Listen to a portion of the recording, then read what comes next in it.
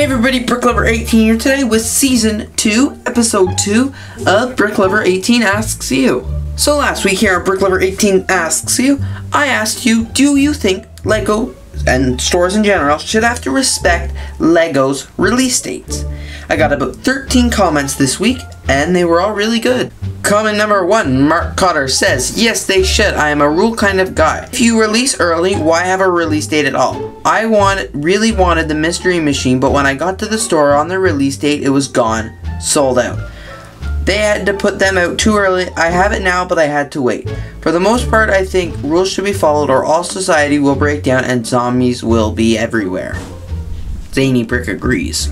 Down Under Brick says, I like to get them early, but it really should be on the release date. And I agree. Who wouldn't want to get the sets early? The last comment for today is from WellTal1028. They should wait until the official release date. Sure, they might be able to sell their stock right away, but it's frustrating waiting for the release date, going to the store and finding out they've already put the stuff out a few days ago, and they are sold out.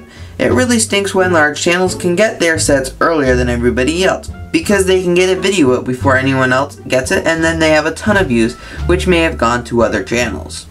If I was one of the people that ever had luck getting sets early, I would definitely say, oh, I think they should be able to release them early. But because I'm one of the people that can never get sets early, I kind of agree. I wish they would wait until their release date, just because it's kind of annoying to see everybody else get the set, and then my stores are never gonna have it. I'm not even gonna lie, my stores don't even have the sets on the official release date, so I guess it doesn't matter for me. What I normally do is take the release date, add 2 weeks, and then hopefully they'll have it. I mean, the stores around me still don't have the full line of Scooby-Doo sets. In response to all the bigger channels that get the reviews first, because they buy the sets first, I tend to agree. If they didn't have the sets first, they wouldn't get the views they did. But I mean, that's just the luck of the draw. They are lucky enough to live in an area where they can get those sets first. So I mean, good for them. My question for you this week is, what is your favorite LEGO Bricktober set from this Toys R Us Bricktober wave of 2015?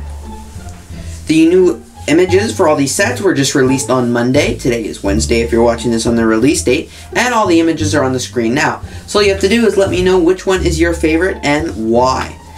Thanks everybody for watching this video. Please stay tuned for next week where I read the answers of what everybody's favorite is. Thanks everybody for watching and have a great day.